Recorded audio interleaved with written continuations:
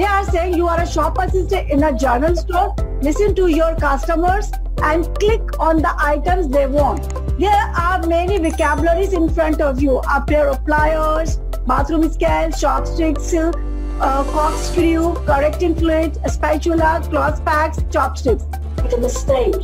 Do you have this white stuff that you use for correcting mistakes? You know, it's got a little brush and you paint it over the wrong word.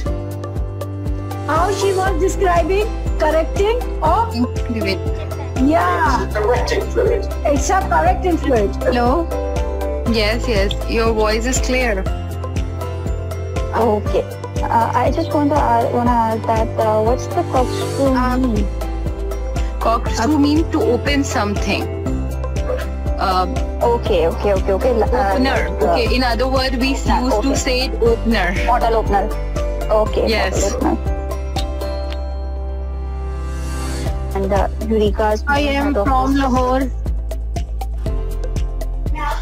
Okay. Are you joining online classes or? I have joined an online classes. Due to my children, they are very young actually. So I can't. Over there. Okay. No, I'm exactly online. By same issue.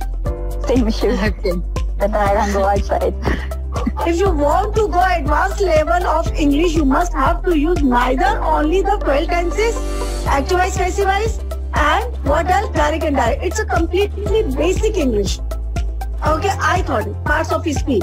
But if you want to jump into the advanced level, you have to go with the phrasal verbs.